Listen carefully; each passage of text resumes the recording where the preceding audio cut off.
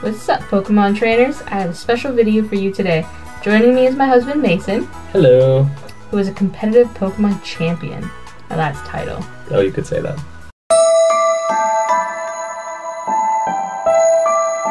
Today he's going to share his latest strategy that is gaining him wins sometimes in 2 rounds. I call it my delete button maneuver. It's pretty wild. Well, thanks for joining us. As a bit of background, Mason, how long have you been playing Pokemon? Since 1999. Wow. I know I'm old. And of that time, how long have you been playing competitively? Since like 2013? 14? About 10 years. About that, yeah. Okay. And if you could, who would you say are the top 2 well-rounded Pokemon for battling? With how many there are now, there's like over 1,000 Pokemon. That's a really, really hard choice to make. God, I really don't know. You know what? I'm just gonna go with Ditto because he can be anybody.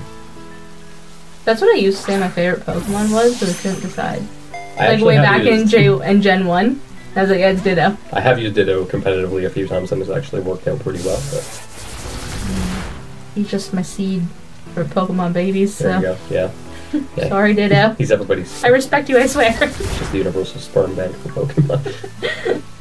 So here's a battle of what you're capable of. Now before we begin, I'd just like to mention, I do not competitively play. My playstyle is the same as it was when I was playing Red as an 8-year-old. I enjoyed the story, and I caught them all. I do have a mediocre understanding of double team battling and how to build a team, but nothing like you're about to see. So let's jump in and see what happens. Alright guys, so we're getting connected here. And we'll introduce my team, which is just going to be of guys that I like. There is a small strategy behind it, mostly between my Politoed and my Ludicolo, but not much beyond that. I just really like these people. They're really fun to play with. Honestly, that's fair. I think that's the best way to play Pokemon, is just use people you like and enjoy it. My team's a bit more thought out, I guess you could say. A bit more? Yeah, well, I've got Armarouge and Indeedee as the base set, and then I'm using Iron Bundle to U-turn into the Armarouge, who's going to Terra type into a Grass type, so that becomes a super effective hit. He's also holding a weakness policy, so it'll boost his attack by 2 stages, and when he gets hit, his ability will also allow him to boost his speed by 2 stages. Didn't you fail math? I did. Ironic, I know. Yeah. Let's start a petition. Put Pokemon battling into math class. I mean, the entire thing is based on math, so it's ironic that I'm good at it, but yeah, I know. I don't do a lot of stat calculations like a lot of other people do, but I know borderline enough to figure out what's going to happen. So here you can see with the booster energy that the Iron Bundle just got a speed boost, which is important here because I need him to U-turn into my guy and not get hit first. Yeah, big time important. That's the reason I switched from using a jump bluff previously, because he was a little bit too slow despite being very, very quick as well. His speed was around 178, and I think the Iron Bundles is over 220, so that's kind of a big deal for this. With a speed like that, it ensures I'm probably not going to get hit first, which is a big problem for this team if it gets hit before I get to do this move. It really kind of throws a big wrench in my plans. So here you see the Terra going into the Grass type, that pretty little flower on his head, and shortly, there you go, we've got the Iron Bundle hitting the U-turn onto Armarouge. That is going to set off his ability to boost his speed, and it's also going to use his Focus Sash in order to boost his attack and special attack. The special attack is the only one we really care about here because his moves are mostly going to be specials. Then Iron Bundle's going to switch out, and then I'm going to bring the Indeedee in, and that is going to set up the Psychic Terrain, which, if your viewers are familiar with the more competitive side of battling, will know that stops priority moves, and it's also going to allow me to use the Expanding Force move, which is a Psychic type attack that's going to get boosted by the Psychic Terrain, and it's also going to hit both opponents on your side of the field, which for you means a bad day. Great. The gears to go to the Expanding Force, and then you can see knocks out both guys there pretty quickly. The counters to this team in particular would be Dark types. I have a really hard time battling against them, which is why on the back end of my team I've got both Mousehold and Annihilate as kind of backup, and then I've also got Garganacl, which is incredibly defensively strong and is also just really hard to kill. So with Salt Cure and Leftovers and Recover and Iron Defense, he's borderline immune to dying, and that's a good backup in case this original strategy doesn't work out. How are you feeling at this point in the battle? That was pretty sad. I guess that's I fair. didn't even stand a chance. I didn't even get to do anything. Yeah, it's kind of the strategy on my end, is that if I'm able to knock out 2 of my opponent's Pokemon, especially the first 2 that they send out, that's usually the 2 that they're focused on getting set up and trying to get a win with, it's going to be a bad day from there. So here, I was kind of surprised that the Iron Hands went down, but the Sylveon did have enough special defense. Just a note, yeah, I was surprised my Iron Hands went down too. Yeah, I mean, the Sylveon has enough special defense in order to survive, which is good, and it looks like you used Yawn on the Indeedee, which if you would have survived another turn, could have put him to sleep. And actually, the Iron Hands is a fighting type, so it shouldn't be surprising he went down to a Psychic attack. It is super effective, but here I used Wide Guard in order to block your Hyper Voice, because I know that's the main thing that Sylveon uses.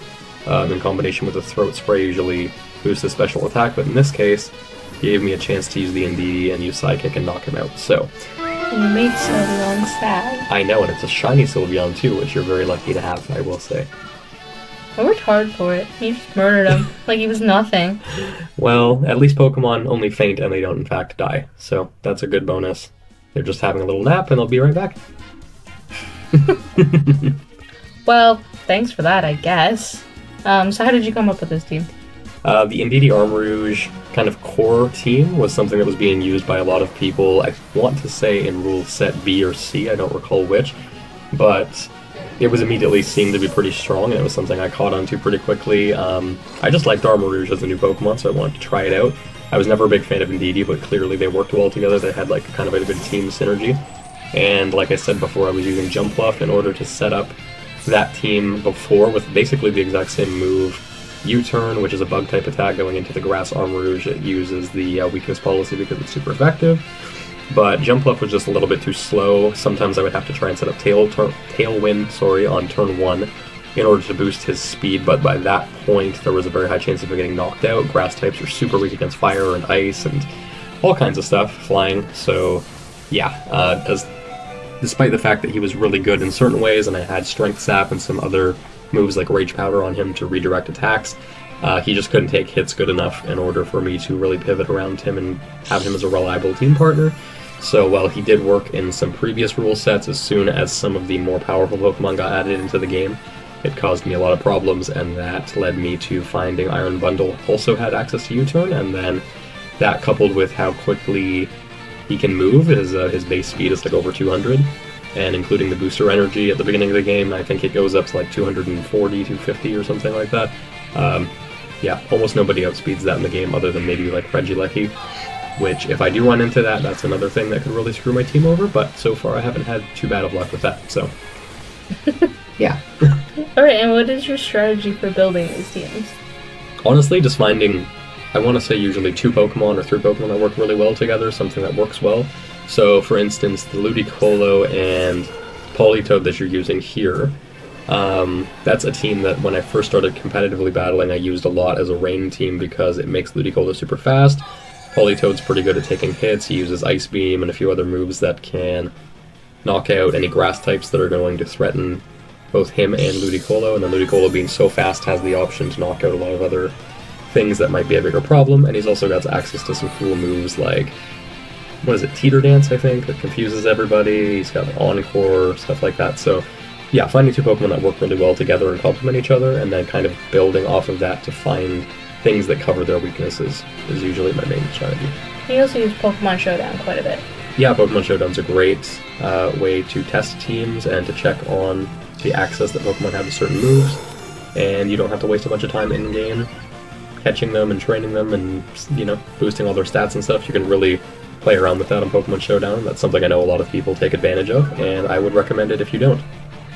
Alright, and what would you recommend for less experienced players to get into competitive battling? Honestly, just be patient, and there's a lot of awesome resources on YouTube especially right now that you could look up. There's also other websites. I think Game 8 is one that I check out once in a while. They have kind of like setup guides for certain Pokemon, so if there's one that you're very interested in using, it'll give you breakdowns of movesets and different stat abilities, items, things like that that you can use to start battling with them. And other than that, just find guys that you like, try to make them work, have fun, and be patient. Experiment. You got to experiment a lot. Definitely. And catch them all. Well, until I'd like to get annihilated in another Pokemon battle, I'll be seeing you around. Sounds good. I think my Blood Moon Ursaluna in this next battle is probably going to wipe you out, so good luck. Well, thanks for watching. If you'd like to have Mason back in another video, please let us know down in the comments. If you learned something or just enjoyed this video, please give a like. And most importantly, if you want more gaming content on YouTube, subscribe. Appreciate you guys. Happy gaming, my friends.